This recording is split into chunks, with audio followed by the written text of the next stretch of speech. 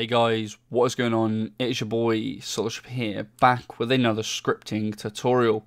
In today's video, we're going to be setting up a daily reward system. Now, we are going to be using a template in this video, so the video isn't going to be an hour long like the GUI video. So the template for this will be down in the description below.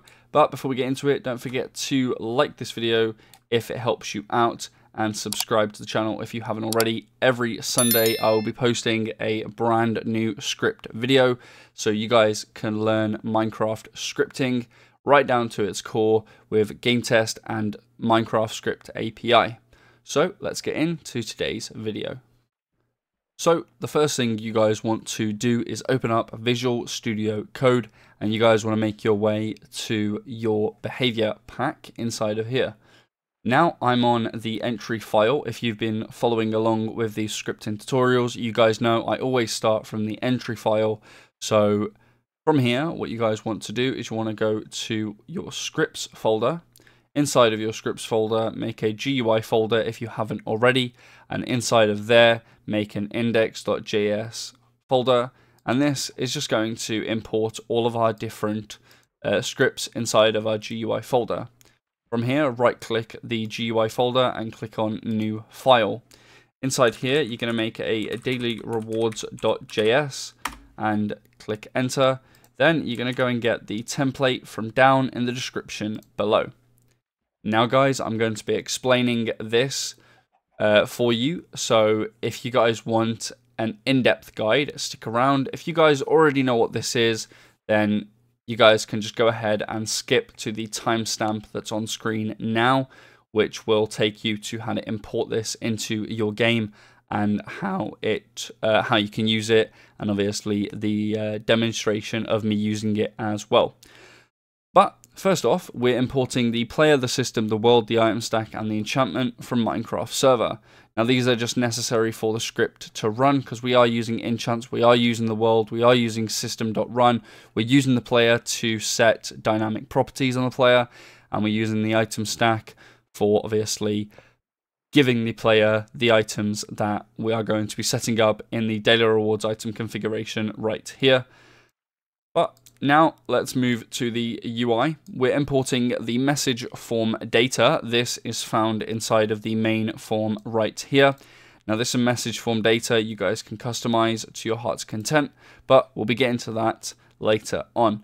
Now let's have a look at the world before events player interact with entity.subscribed. Now what this is doing, it is waiting for the player to interact with the entity. And what entity is it waiting for us to interact with? That'll be the data target.typeid equals Minecraft cow. So this is waiting for us to interact with the entity Minecraft cow, or just interacting with a cow inside of Minecraft. You guys can change this to a pig, to an NPC, or if you have a custom item, you can also change it to, not a custom item, a custom entity. You can also change it to that as well, such as Soulless Daily if we had a custom entity. If you guys want a video on how to make a custom entity, then please do let me know down in the description, down in the comments below, and I will get on making a video on how to make a custom entity. I already have a video on how to do that, but it is a little bit outdated. But that video still works. It uses Bridge 2.0, so I highly recommend you go and watch that video as well if you want to make a custom entity right now, before I release an updated video on how to make one with Visual Studio Code and using templates instead of having to use Bridge 2.0. But we're going to leave it as the Minecraft cow for this script tutorial. So once we interact with the Minecraft cow, it then does a system.run, so it is running a function now, and the function it is going to run is going to be main form, and it's going to run the data, and it's also going to run that form on the player. So now it's running the function main form. I will get to this in just a second, but first off, let's explain this main form to you. Now, the main thing you guys want to look at here, if you're making multiple of these, if you're not, you can ignore this, but this is talking about the dynamic property on a player. This is also known as a database on the player.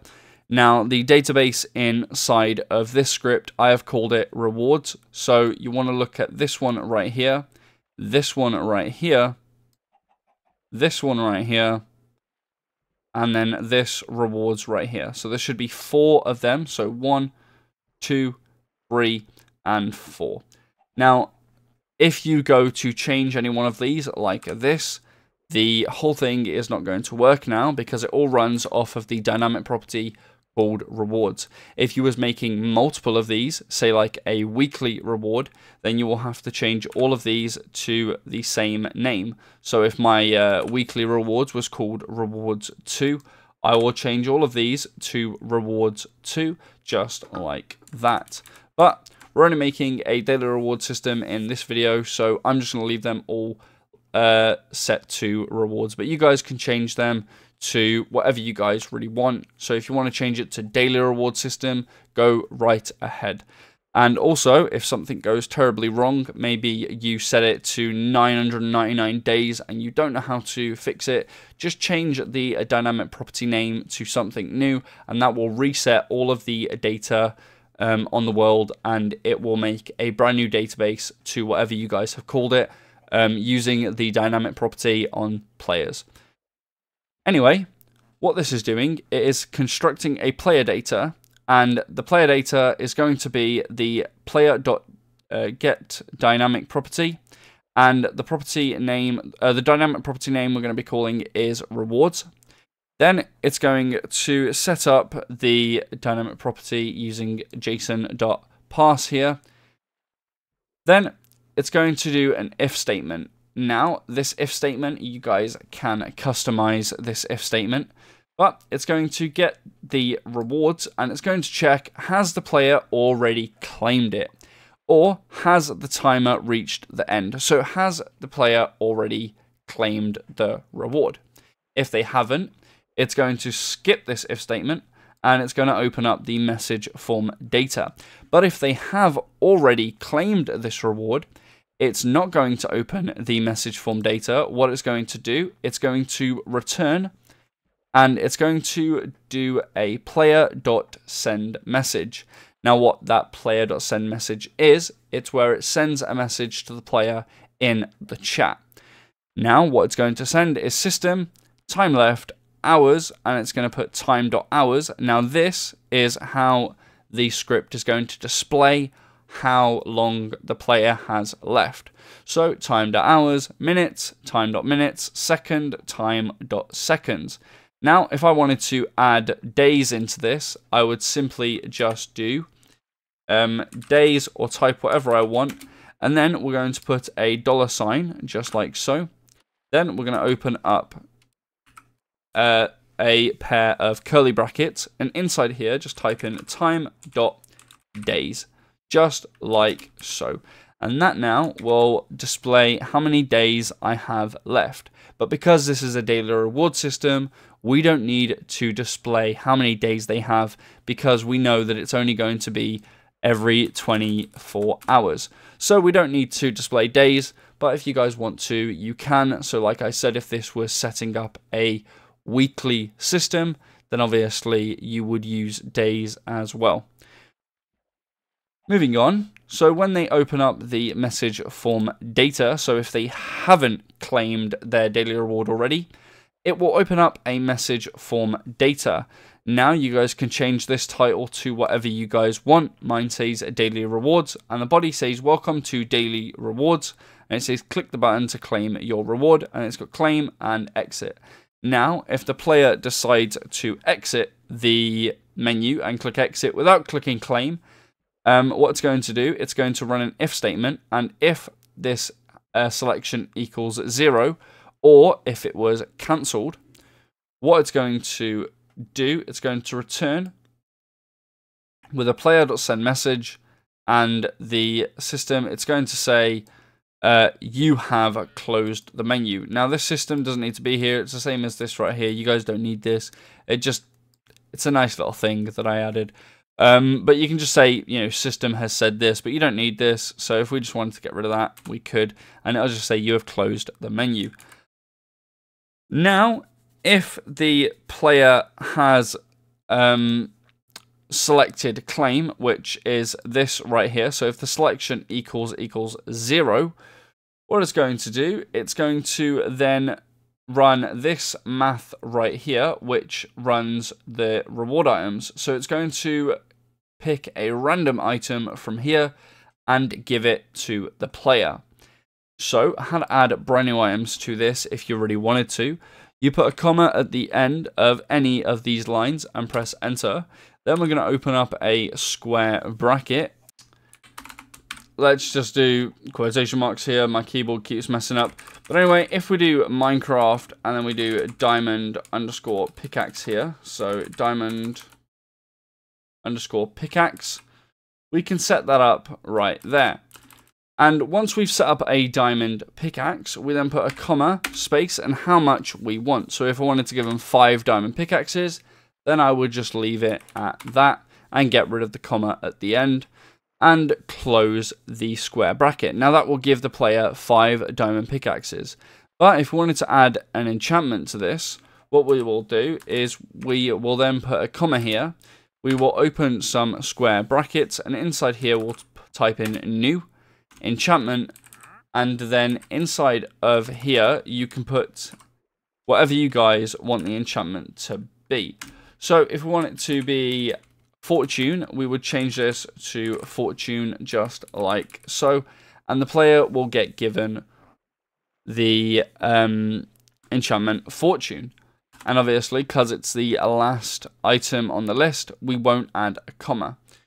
But like I said, if you guys just want to add an amount to this, you guys can. So we can just give them 1 Minecraft diamond pickaxe.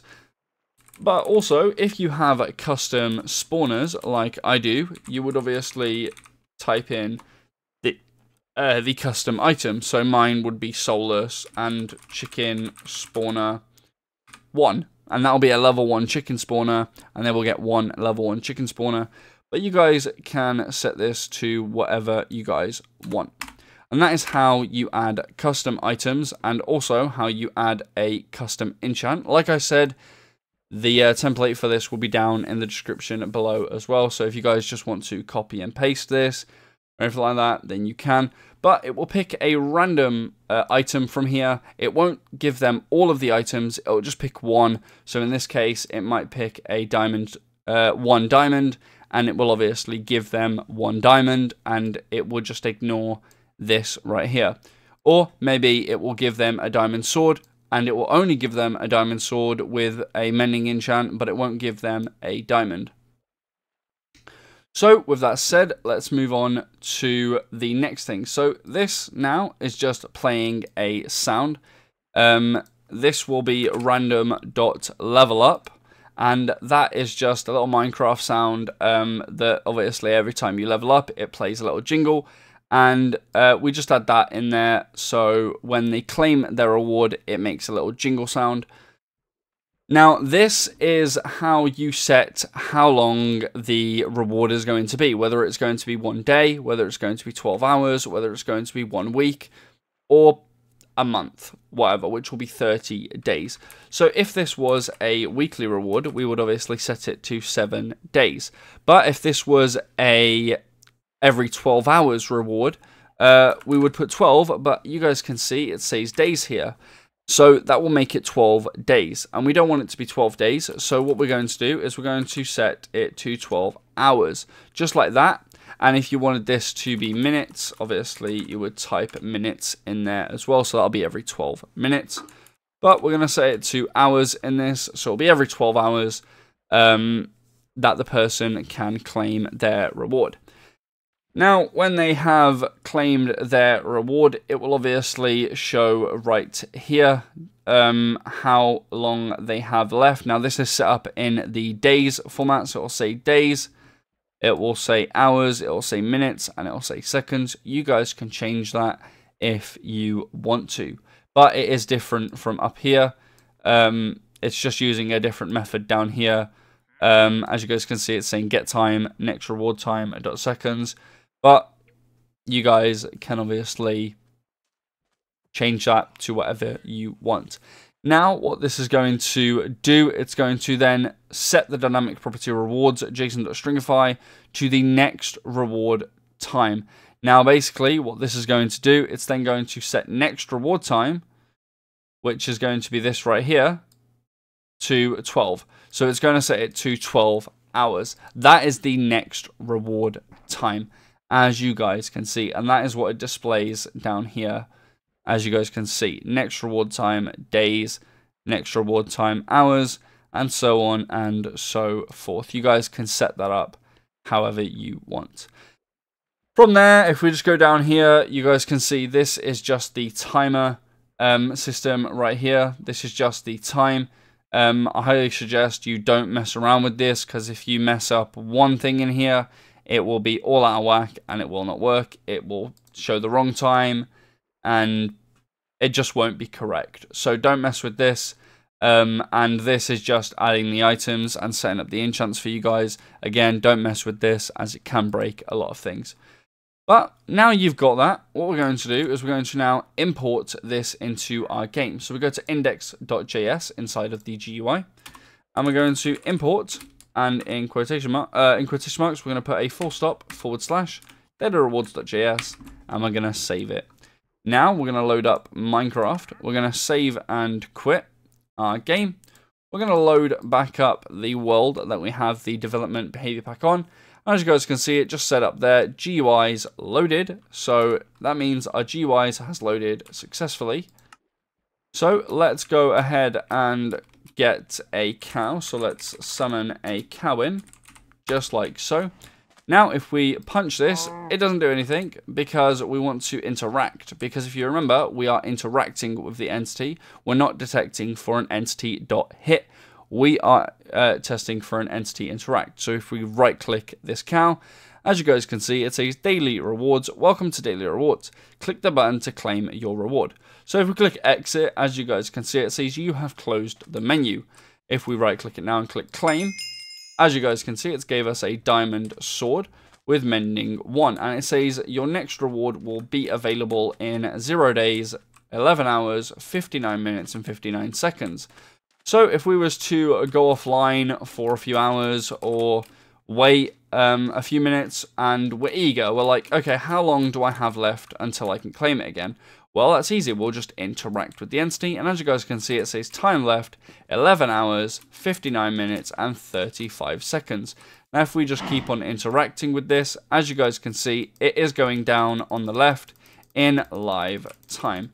As you guys can see, I'm currently spamming this cow. That is why it is updating so frequently. But that will update even if the player goes offline. So if the player was to leave, so let's just double check how long this has left. So if we go on here and we say 4 seconds and the player logged off and the player is off the realm and they've went to sleep or whatever and they've came back on. So they've came back on later on. They will obviously check to see if they can claim their reward. And as you guys can see, it is updated. So now it's saying 42 seconds. So as you guys can see, it is running off the live time for Minecraft. So it's running off of the live server time. So real world time. And you guys can easily configure this. Like I said, just keep on watching the tutorial over and over and over again. If this messes up, just recopy and paste the template. But that is how you guys set up a daily reward system inside of Minecraft. I hope this video has helped you. Like I said at the start of the video, don't forget to like it if this has helped you out. Don't forget to subscribe to the channel because I will be uploading every Sunday. This video is uploaded on Saturday, but I will be having another video come out tomorrow for Sunday to start the new Scripting Sundays series because I've decided to call it Scripting Sundays. Hence why I'm now going to be uploading every Sunday and not every Saturday.